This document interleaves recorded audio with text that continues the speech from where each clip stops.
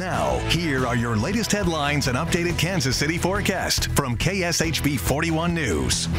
I'm Andres Gutierrez, and here's what's happening. Many of us may seem to ask ourselves, what can we do to prevent mass shootings? Community members from across the metro talked about it at a town hall meeting in Overland Park. Parents, students, teachers, and mental health professionals filled the room. Gun safety advocates tell us they're ramping up their efforts following the recent surge in gun violence.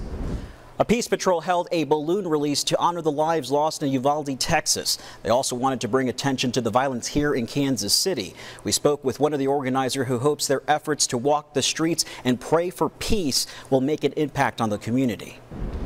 Meanwhile, a crime prevention walk-run event took place in East Kansas City Saturday. Our very own I-Team reporter Sarah Plake talked about crime and prevention from a journalist's perspective.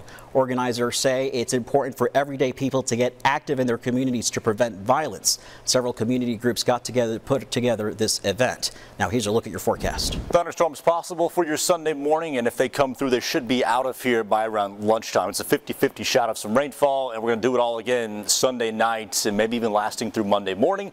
More thunderstorms possible there. Really similar conditions overall for Sunday and Monday, with a high temperature near 80 degrees. Tuesday, yeah, another rain chance, but it's only at 30% at this point. Wednesday, 30% as well, and then Friday and Saturday, a couple of thunderstorms are possible there, mainly for the Friday forecast there. And we'll find temperatures below average, which is about 82 degrees from Sunday all the way through next Saturday, and then a little taste of summer starts to kick in. Highs in the 80s on Sunday, and then the upper 80s approaching near about 90 degrees for that following week on Monday and Tuesday. Hey, keep an eye out maybe for some strong thunderstorms again coming Sunday morning and Monday morning. You can get your news and weather anytime at KSHB.com.